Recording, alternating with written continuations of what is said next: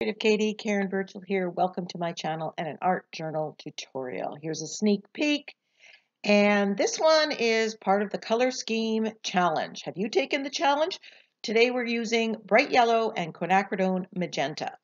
So here is the inspiration for this page. This is a picture I took when I visited Burchill Gardens. These are actual flowers, and you can see that bright yellow and the magenta and all the different colors that show up in nature.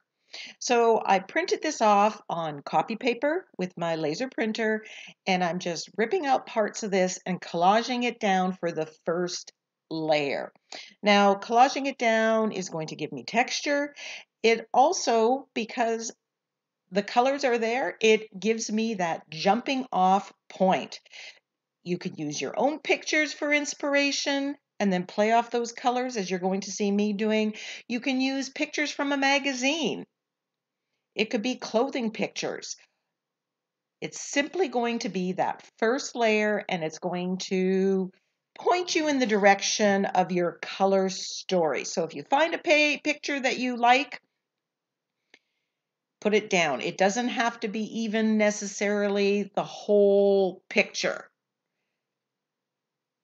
So I'm collaging this down with liquid matte medium. I use the Liquitex brand. This is the basics version, but you can also get the professional. Links to it and other products that I may use in this video can be found in the description box below. There are coupon codes for stencils bought at NINNYSNAPKINS, as well as TCW, Shopify store, and Amazon. So once I have a base layer, I grab the Dash V stencil, the 6-inch size, and I'm using modeling paste. This one's Crafters Workshop modeling paste through the stencil. And I apologize, I turned on the camera, but not the record button. So here's all I did is I put the modeling paste, I applied with a palette knife through the stencil. And at this point, I really don't know where I'm going with this or what kind of focal image. So I just want some interesting pattern. I'm grabbing my white gesso here, and I'm just putting gesso on the edges. I'm going to be applying more color, and I just want to prepare the page because where the gesso is, it's going to take paint a little bit differently than just the magazine or the photo picture. That again was just copy paper. It is a bit of a heavier weight copy paper that I got at Costco. But you can use what you have, magazine pictures or whatever. This just kind of blurs the edges and makes things blend together. So you don't end up with those hard edges.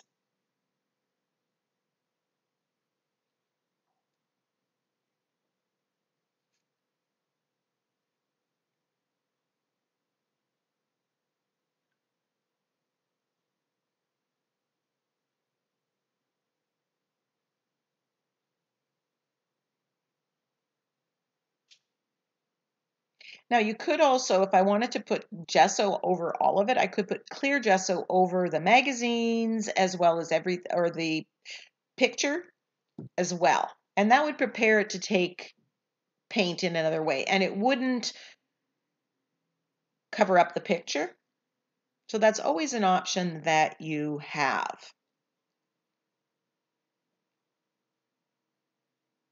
This is a great way to choose your colors, something that catches your eye.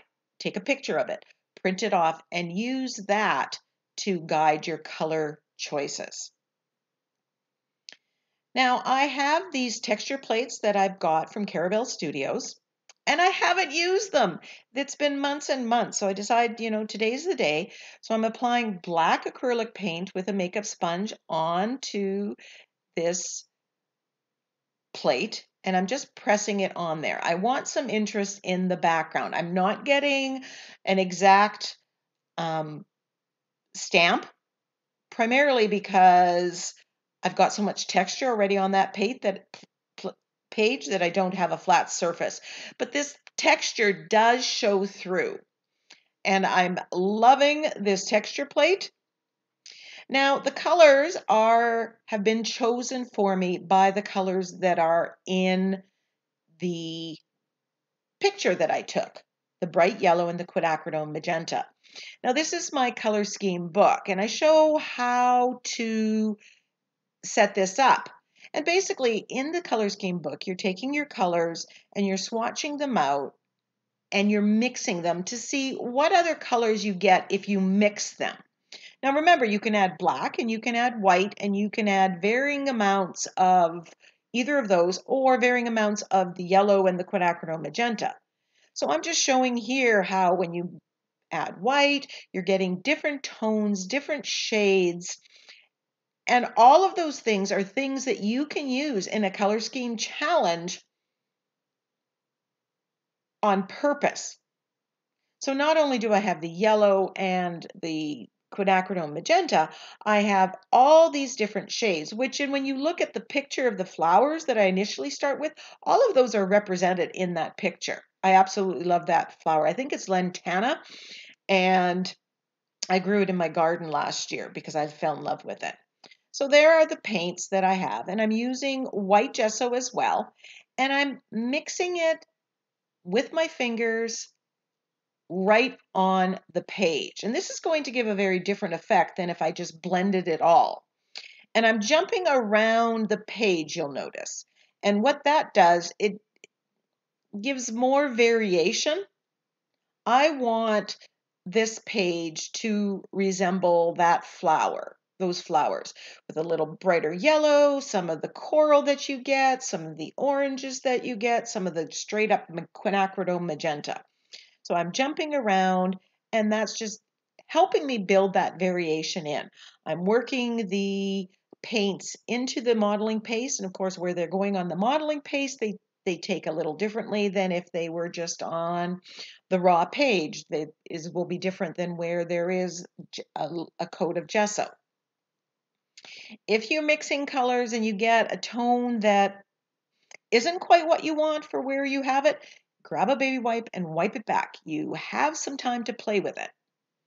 I'm turning the page, and you can see I'm jumping all around. And there, I got rid of it. The color wasn't quite the tone I wanted. I wanted a little bit brighter, and that one was a little bit dull. You see teal on my palette. I was going to use teal on this, and then chose not to, because I was loving, at this point, I'm loving what I'm getting here. The texture, the pattern. You can still see the little bit of flowers like in real life. It's a little hard to tell in the video.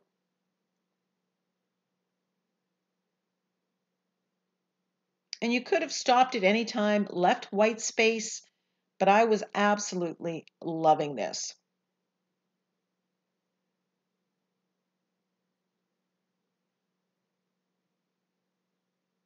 And I knew, because I had done the color swatching in my little book, that really there was no color that I was going to mix together, the quinacridone magenta and the yellow. There was no combination of that really was going to give me mud. It was not going to give me a bad color. So this is a great one for mixing. Now I grabbed this stencil. This is called Jungle Vines, and it's a Crafter's Workshop one. And oh, I just love the movement that the designer created in this. And I'm using gesso through the stencil with a makeup sponge. Now the thing about gesso is when you use gesso through a stencil, I recommend that you wash that stencil right away. It does tend to build up and it latches on a little bit stronger than acrylic paint. I mean, as you can see, the stencil had a lot of acrylic paint, but with that gesso, it's just that little bit of, it's grittier and somehow it adheres differently. I'm just getting this on here. And oh my gosh, I love this so much. So then I went in search, went through my stash and went through the files and grabbed this yellow butterfly again. It's that bright yellow. It has a little bit of the kind of orange that I have created mixing my paints. And then I grabbed a sentiment, and I'm fussy cutting roughly around that sentiment. getting rid of some of the white. And I tend to do that when I have a script. Now, this sentiment comes from my sentiment pack #1. And you can email me if you're interested in purchasing any of my sentiment packs. Just doing a little bit more close cutting, adding a little bit of shaping to this butterfly.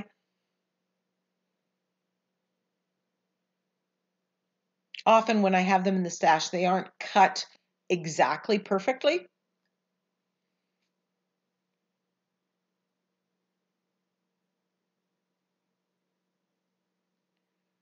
And I apologize for my phone cord hanging in the view. I do fix that in a minute.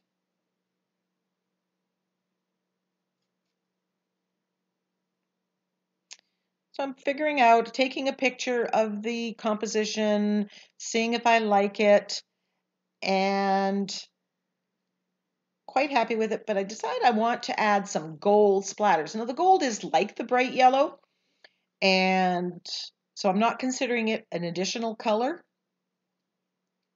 So I'm splattering. Now I have this gold thinned out in these little containers because I tend to do a lot of splattering. And if you find yourself doing a lot of splattering, it may be worthwhile. If you splatter very rarely, that's not something you necessarily want to do. I use a fan brush to splatter. It's very loose. I find I get the best splatters with that. If you're storing the paint for splatters in a container, you may have to add a spritz of water every once in a while just to thin it down, as it does tend to thicken over time. Now I chose to splatter before I put the butterfly on because I didn't want the butterfly or the sentiment to have splatters on it.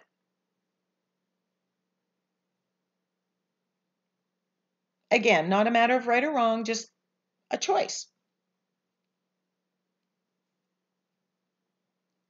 Grabbing the matte medium again and adhering the sentiment down.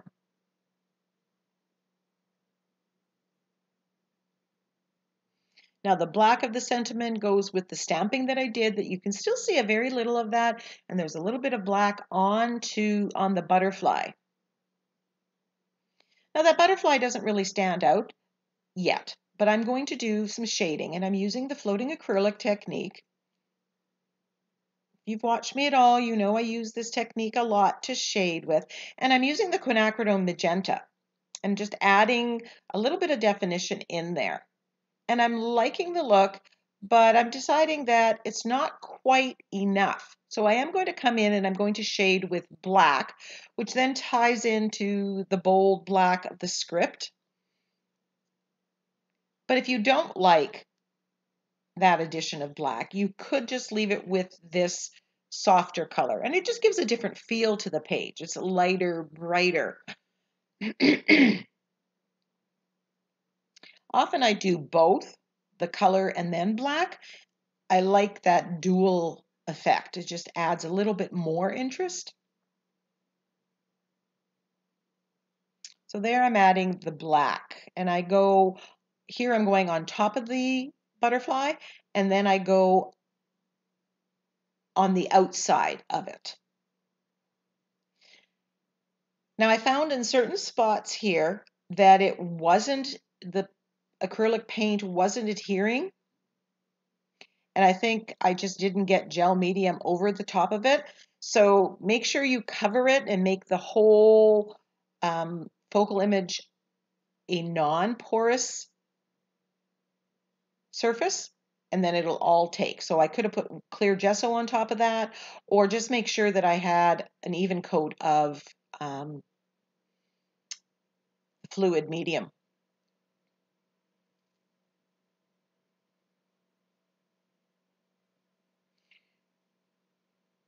I'm just darkening up the middle a little bit, just tweaking it to what I like. So you can use whatever printable, this was a magazine butterfly, you have, and then you can alter it to better fit your page. Now I'm just shading around the outside just tying everything in. I've got the black on the butterfly, I got the black in the stamping behind and in the sentiment. And so I'm just tying all the elements together.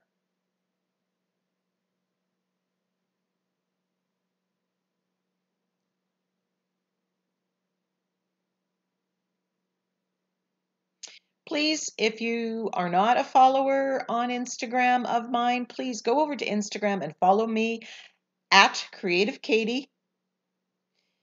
Some things never make it to video. Sometimes I post on there well ahead of the video, so you kind of get a sneak peek and you know what's coming and can watch out for it.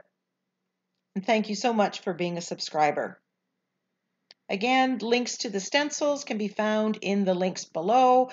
You can get the stencils sometimes through Amazon, through TCW Shopify link, as well as through NINNYSNAPKINS. They each have their own selection, so shop and find the best deals. Thank you so much for joining me. Enjoy the close-ups. We'll see you in the next video. Bye for now.